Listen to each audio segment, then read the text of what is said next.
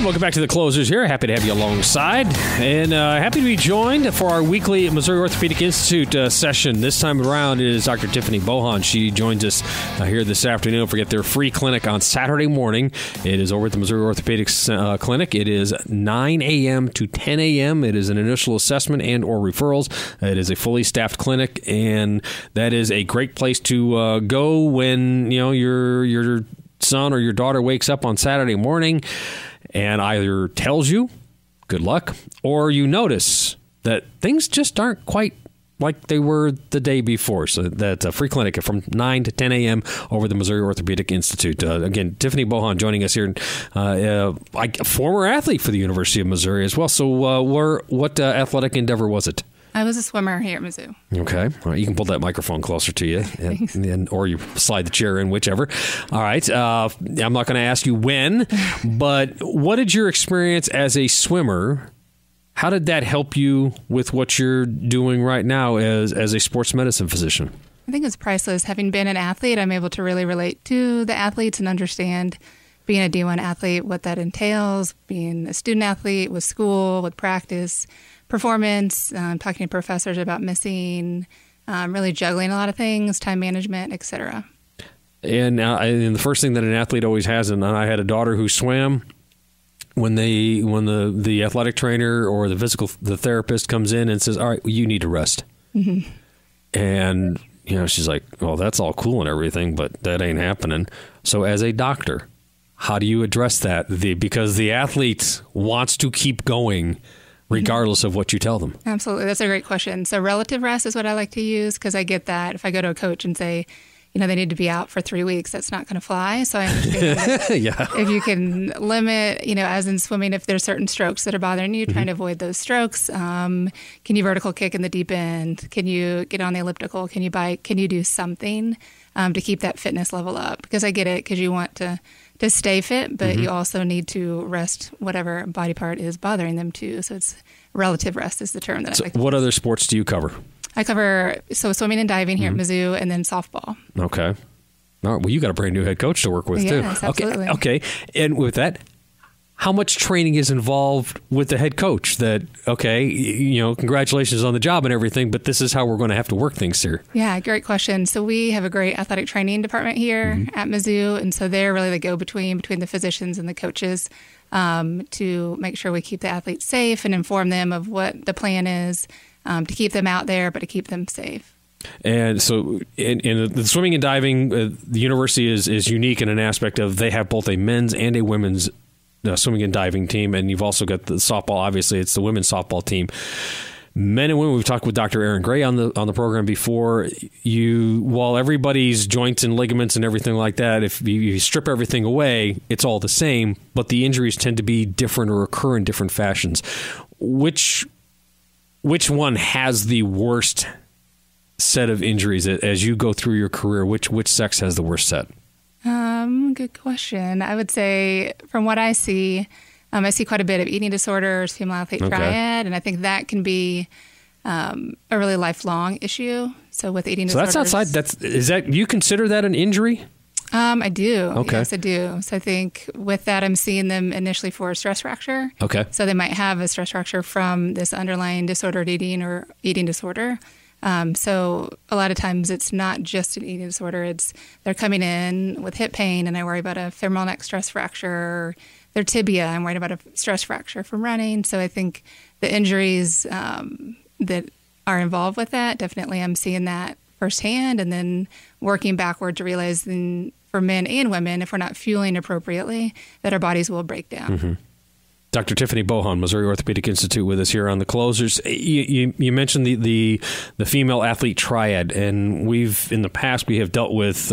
We actually had Misty Hyman, former Olympic gold medalist, here on the program, talking about body image and eating disorder, and that as a physician and for a parent who is out there listening to this, what is the triad? It is. So it's three things. At the top of the pyramid is energy availability. So how are we fueling our body?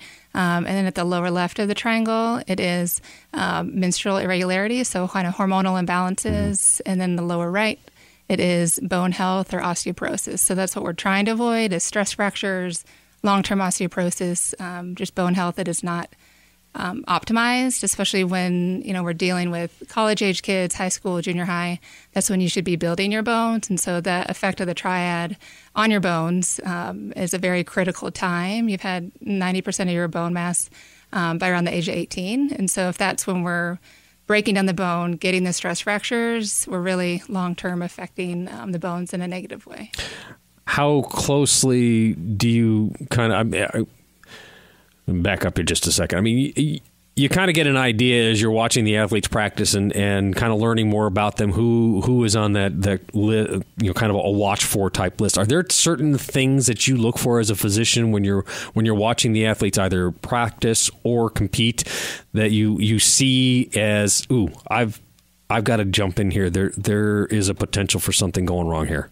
Absolutely. In aesthetic sports where they're wearing a swimsuit or a leotard, it's easier to tell that. But definitely, just looking at them, also following information. We get DEXA scans on athletes, and we have percent body fats to follow. So numbers that we can actually follow. And then also, like I said, as they present with stress fractures, or they keep getting sick, or they have this tendonitis that won't improve, that allows me to see them. And then I realize that they look thin. I compare the weights that I have from my clinic and can see that they've, lost 20 pounds. And that's not typical for a college age kid to be losing 20 pounds. And so then I can intervene at that point. And like I said, the trainers are great to be able to keep their finger on the pulse, because really they're the eyes at practice every day. Right.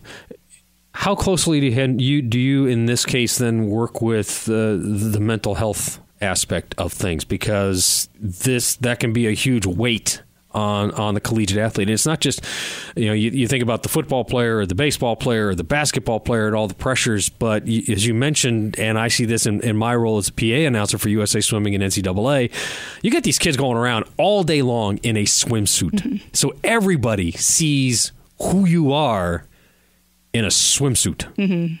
So how closely do you have to work with the mental health aspect of athletes? Absolutely. A big part of it, especially when there is a full-blown eating disorder, it's a team approach. So it's not just seen as a physician such as myself. They're seeing a psychiatrist, or having a counselor, a dietitian, athletic trainers involved, the coaches involved. So it's that whole multidisciplinary effect that we have to have. Otherwise, it's not going to be successful. How do you crack that nut to begin with, though? Great question. So really, letting the patient know that we have to have this team approach. Not everyone's jumping up and down to get everybody involved, but really that's our protocol. And we know that that's the standard of care in treating this. And so really laying that out and saying that we are there to help them, whether it's intentional or not. I'm not there to judge them. Some are just working out more than they're fueling, and then they end up with this issue. So it's really just a good caring culture that we want to take care of them now and long term. Dr. Tiffany Bohon, Missouri Orthopedic Institute. Their free clinic is on Saturday mornings from 9 to 10 a.m. Assessments, x-rays are available. It's a fully staffed clinic. And if you need a referral, you can get a referral. And we kind of spun out of the actual physical injury into more of the mental health and everything. So we'll circle back to the physical injuries things. For a female athlete, and we see this in especially in basketball, ACL tears. Are there certain indicators or markers that you can look at and visit with not just the athlete, but also the parents of, okay, these are some of the things that we need to work on, and we can strengthen the musculature to prevent these type of injuries? Absolutely. So you'll see, when patients come down, getting a rebound. If you watched, a guy come down versus a girl, you can tell what we call valgus. So when the knee kind of goes inward a little bit, that's really concerning for an injury to the ACL. Yeah, knock-knee. Yeah. Great. So if they have that, then that makes us more nervous that we need to strengthen their glute muscles. So kind of the posterior buttock muscles, if you will, to help not get that knock-knee effect when they're landing. So that's a good thing to watch for, and very common in females, just with the Q angle. So the anatomy is different in the knee in terms of the notch and then the Q angle, and then the muscles definitely affect it. So if we can get that stronger and do some what we call prehab, whether that's for basketball or soccer, different sports where we see ACLs often, especially in females, it's good to do that kind of prehab, if you will. What's the most common injury you see among your female patients? I would say patellofemoral knee pain. That's just in all comers in my clinic. Okay. So just kind of that anterior knee pain because of the Q angle and just, like I said, when you have them do a single leg squat and then their knee goes in, gets knock-kneed, and they're a marathon runner and they're doing that for 26.2 miles. And if they can't stand and do a single leg squat, doing that for 26 miles, that's going to wear on them. They kind of chicken leg it down toward the end. Exactly. Okay.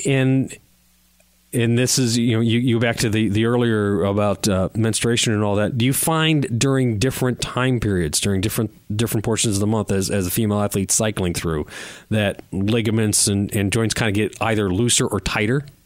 Leading to injuries? That's a really good question. They are doing research on that. So the last conference I went to that we talked about the female athlete triad, that's really the hot topic right now. So you really have your finger on the pulse of female athlete triad. No, it's just something I grabbed out of the air. I was like, wow, this seems... That's really good. Okay. So yeah, that's literally what the topic is out there. Because if we can, realize when our athletes more, injury prone in the weight room, should we pull them out that week and not have them be out there? So they are looking into that. So I don't have a great answer yet, but maybe next year. Okay. Okay. Well, I'm sure that we'll still be doing this. I'm probably not by the next visit you have here in a couple of weeks, but in the very near future. For you over at the university, what's been the most amount of fun that you have? I mean, where it just really reinvigorates you that this was the right decision for me. Yeah, I really enjoy working with athletes. I think just having been an athlete, knowing I wanted to get back into that world, I really enjoy giving back. To where I spend a lot of time and hours. So it's fun to kind of be on the other side and be able to help the athletes in the training room and at the pool and just be in that environment. It's just a really good environment to be in. And you mentioned the athletic training staff. The cooperative nature of that, is that usual, unusual? Where does the University of Missouri kind of fall on that? Yeah, I'm born and raised here, and this is all I know except for when I did my fellowship out in New York City. So I work with St. John's there, and the New York Giants, and the New York Mets. And so everywhere I've been, there's been great relationships between trainers. So for me, it's great everywhere. But I could be being naive, but I think they have a great staff there. They work really hard. Nobody knows how many hours the trainers really put in. They get there before, they're there after. So they work really hard, and we appreciate them. Yeah, my swimmer was a trainer. Oh, really? There, and she still is actually a certified athletic trainer. Wow. So yeah, I'm familiar with the hours. Yes. A lot of hours that those young ladies and men put in over there at the Matsy. As this clinic is going on, again, 10 a.m. or 9 a.m. to 10 a.m. Missouri Orthopedic Institute. It is a free walk-in clinic on Saturday mornings for those bumps and bruises. And listen, if there's a sign of concussion, and we've hit this every single week, but for you as well, I'm going to do this until everybody has got this. Just they're tired of hearing it. They've got it memorized. Concussions, football season. What do parents need to be on the watch out for? Not just the night of, but first thing in the morning to get them to this clinic. Yeah, I think parents are great because they really know their kids and they know how they look and how they're acting. So I think, having a headache, dizziness, feeling out of it, feeling like they've had a few to drink and they haven't, if they know what that feels like. So definitely, a headache usually plus something else is what we get concerned about. And if they're worried at all, bring them in. Definitely, we're happy to see them.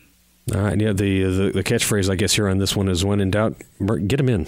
In the game, you want to take them out, but in the clinic on Saturday morning, you want to get them in there, get that assessment taken care of. Absolutely. Dr. Bohon, thank you. I appreciate the time.